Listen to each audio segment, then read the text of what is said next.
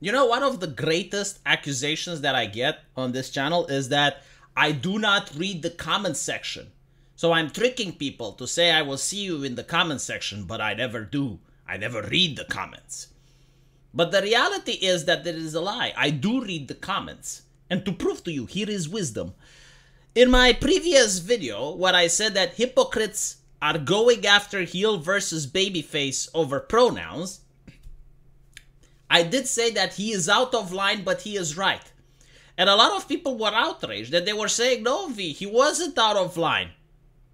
It's a meme. Like, how should I spell it out? Do you guys not go on the internet? Like, I normally do not like to criticize my subscribers. And obviously not all of you, but like the ones of you that took umbrage with the fact that I said he is out of line. Okay, like only those people. Only those. Do you not go on the internet? Do you not stay in touch with the current memes? Are you becoming old? I don't know how to explain it to you.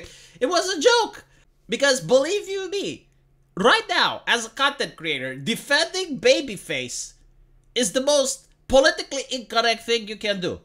Like the easiest thing you can do is to attack him, to make fun of him, to ridicule him. Like there have been people that wished him ill and nothing happened to them. Like no terms of service violation. Like I see people on the left being as edgy as humanly possible, making fun of his appearance. Hassan Piker saying that he needs a lobotomy. Like all of the nasty stuff were thrown upon him, and no one got a single TOS violation.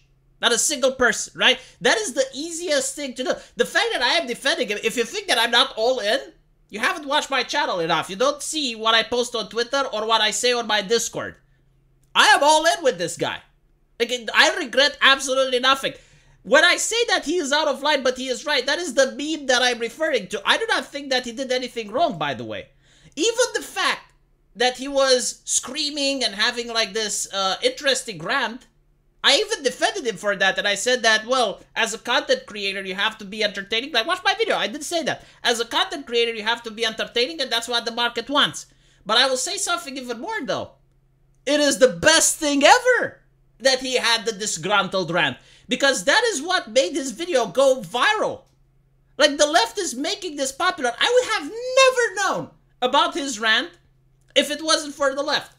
The thing is, I cannot watch his channel. I watch some of his videos every now and then, but you gotta understand, like, I have a video game to make.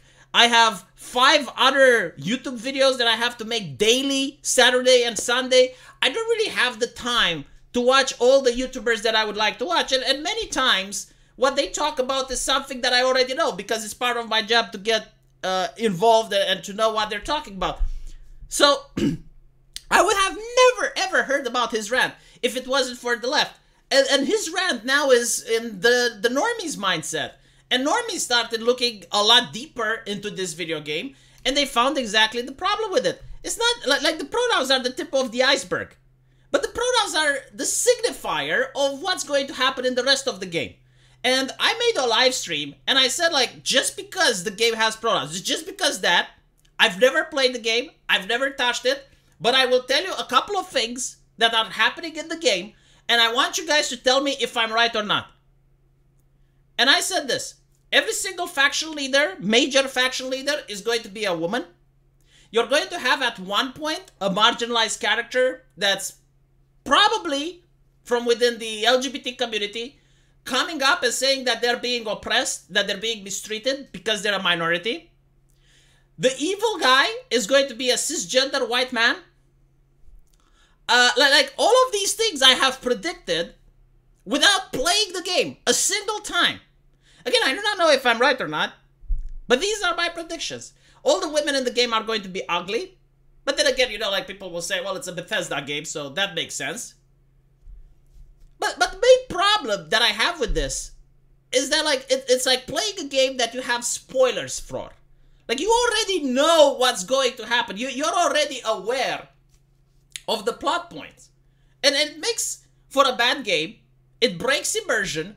It's like going to a movie where you know what's going to happen. And how do I know? Well, because like all the woke games are the same. Forspoken does it. Outer Worlds does it. Like all of the... And the reason they do it is very simple. They do not believe in making compelling characters. Like if you go back into the 90s and you see how Lady Annabeth was made, or you see how Tali'Zorah of West Normandy was made, they are compelling characters that are written to entertain people.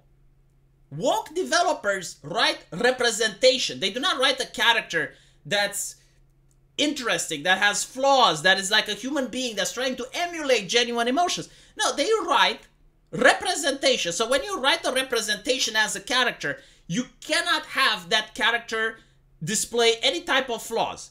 Because, like, for example, if you want to add a black character that does drugs, right? So he's got like this drug addiction and maybe you as the player has to help him out.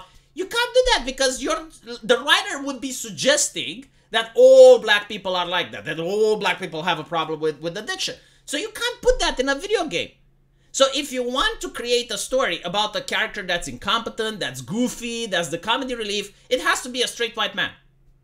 Anything else is unacceptable. Because again, they're not trying to craft a believable universe. They're not trying to create a believable world. What they are trying to do is push a political message and they have to follow certain guidelines. And this is why their stories are so goddamn predictable. And they break immersion. The pronouns are just like the signifier. Like they let you know. It's like, by the way, this is a red flag. The following game is going to have the following scenarios. It's like, how can I predict this? How? I've never played the game. I've never touched it. I'm not even interested. It looks like some gray shit. It's not colorful. It's not beautiful to behold. Doesn't have any type of gameplay that would interest me. It's not something that I even wanted. But like, the moment I saw the controversy, I managed to do these accurate predictions. And there's another problem with woke games, by the way. You can't be evil. You can't be a dick. I've been saying this since Baldur's Gate, the remake that they made.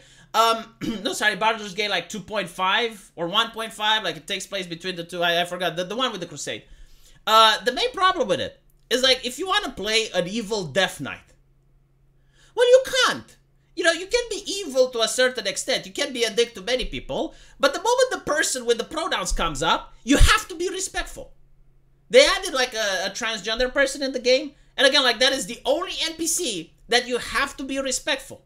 You don't get a dialogue option to be disrespectful. Like you have a dialogue option to be an asshole with everyone else. But with that person, you have to be respectful. The Last of Us had the same problem. The Last of Us 2.